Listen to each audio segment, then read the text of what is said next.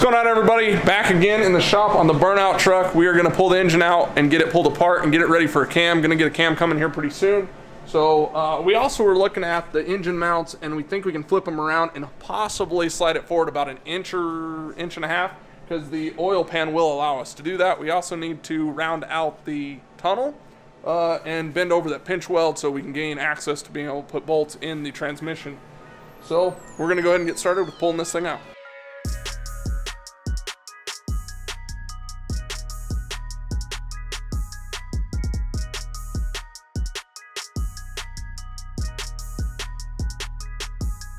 All right, so we got the engine out, sitting here. I think we're gonna go ahead and start tearing it down. The intake will come off. We won't end up using any of that.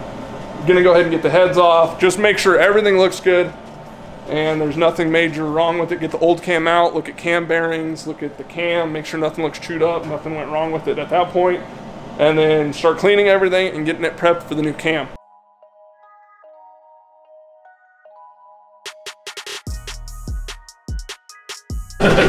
So we got the intake off. It's kind of cool. You guys can see where the injector actually helps clean the head right there. But yeah, these ports are pretty nasty, so it's not going to hurt to get it pulled apart and clean it a little bit by any means. There's actually some leaves sitting on top of that valve, so that's cool. Looks like there's actually a bunch of leaves and crap kind of sitting in here, so who knows, with that intake being off of it, the throttle body, probably a bunch of little crap got pushed down into the valves.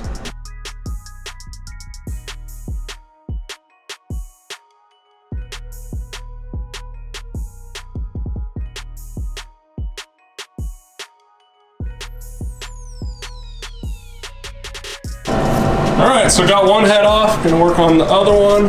Otherwise, there's definitely some crud down in cylinders, but maybe that's just sat there and got knocked around. But otherwise, the cylinders don't feel too bad, I don't think, yet. So definitely not a ridge up at the top. So go ahead and keep working on it, cleaning it, and go from there. So catch you guys up. If you have not pulled apart an LS, I'll show you kind of what you got to do. So pretty easy. Most LS intakes have an 8mm intake bolt, and then on the heads you end up having 3 sets of bolts. The top here that you can see, which are these bolts, the middle here that go through the head, and then the bottom that are on the outside of the head here. So once you take all those off, you can pop it out, but before you do that, when you have the head off to this point here, you just come through, and again, 8mm bolts, pop all the rockers off, which allows you to pull out the push rods and hanger for the rocker arms. Kind of take a look at everything. This is the holders. The lifters are down behind this tray, so once you pull these trays out, you can get to the lifters. These bolts here are 15s, as well as these here, and then these here are 8s that go across the top. So pretty simple. And then if you're doing a cam swap, you have to move your way up to the water pump, get the water pump off, use a puller, get the balancer off, pull the front timing cover off, and then you can get into the timing chain and the cam. So we're going to go ahead and work our way that direction. Best thing ever for pulling an engine part is an impact. Once you get them all broke loose, it makes it really easy. Pull apart a top end of an LS in about 40 minutes. Probably not even that. 40 minutes of, like, you know, pulling it out and then setting it on a stand and unbolting everything. Once you pull out this little bolt here, you end up with the lifter trays out of it, and you guys can see you can get to the lifters right there. Pop those out, and it's that easy. A lot of people just throw a cam in, run the stock lifters, or replace them with what's an LS7 stock lifter. To me, the thing that's going to take the most beating on this engine, revving it the way that it is at the valve train. So definitely going to replace lifters, push rods, and all that stuff. One of the reasons for going to some new top-end components is for more reliability. Sending this thing at 7,000 plus RPMs for long periods of time where it's not designed to, I would feel better being in it. Also traveling like 28 hours away from home to go run this thing, to get there to have a couple dollar lifter go out would be terrible. So definitely going to try to hopefully put the right parts in there that'll help it live without just overbuilding everything. Pro tip, put a screwdriver back on the bolts, hold the flywheel if there is one, put your big ratchet here and get you the biggest cheater bar you can find. We use one about this big. And loosen this thing up, back it out, and then use a pulley puller to pull that thing off. What I've used to pull multiple of these off is the Harbor Freight 3-jaw puller set. Hook it up like that. The truck makes it pretty easy. There's actually some pull tabs on here. I think some of the other ones are a little bit more of a pain, but this one looks like it's going to be fairly easy.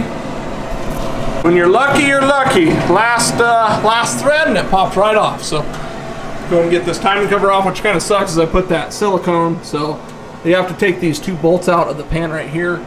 The timing cover will come off, and we can get to the inside of the motor, so I'll just have to reseal this later. Well, now we're to the inside. Pop these 3 off, get the cam out of the way, slide this cam sprocket off, and then we should be able to get the cam out of it and take a look at it, make sure everything looks good, and then we should be good to go back in. I might end up ordering a new oil pump as well. There's something kind of weird with shimming it. I've never paid much attention with that, but I might get a new oil pump as well. Just kind of depends on how much I guess I want to invest into this thing, but as long as you don't send a bunch of crap through that, you can probably transfer it to the next engine as well. Alright, so before we pull this off and pull the cam out, I wanted to keep it at top dead center, which is number 1 all the way up.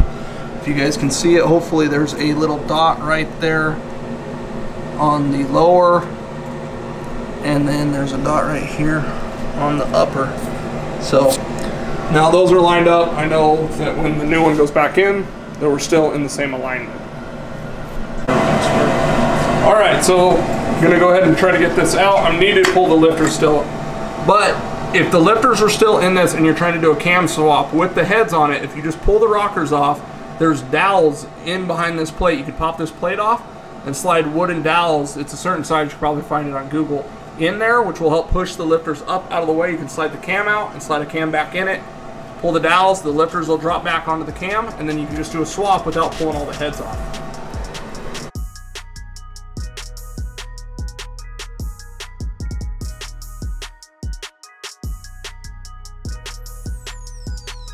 Alright, so I'm going to start pulling the cam out. You just want to be careful to not nick cam bearings. You just try to float it out of the engine and not like drag it across any of the bearings when you do this. Alright, so newbie, I forgot to pull this cover off right here.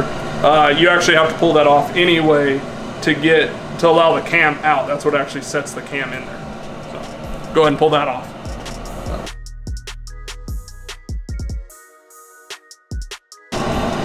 Alright, so easy does it. Nice and easy.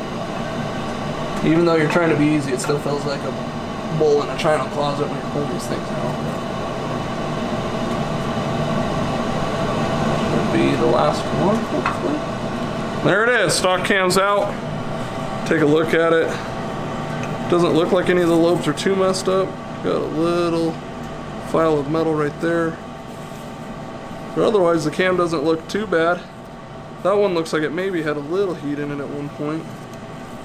But otherwise, looks alright. So that one's out. This thing's pretty much torn down. Just need to get some parts coming, then we can get a new cam in this thing. Well, there we go. Cam is out. Looking down at the bearings, you can see some brass in there from, I mean, it's a worn engine. One little nick in a cam bearing, which I'm not sure. It's kind of on an outer edge. I don't know if I did that or if it's been like that. It's hard to say. I put a cam back in there, spun it around, and everything feels okay with it. Got everything out. Looking at all the lifters, everything looks pretty good. Nothing looks like it was too hurt before it came out. Everything's looking pretty decent. So all the cylinders look really good. This cylinder here has a little bit of vertical hatching, like scratches in it. You can't even feel them, but you can kind of see them. Otherwise, that's how you tear down LS in an evening, I guess. So we're going to go ahead and end this one here. Thanks everybody for watching again. More to come on the LS, Burnout, S-10, Bernie, whatever you want to call it, truck. Thank you so much for watching. We'll see you guys in the next video.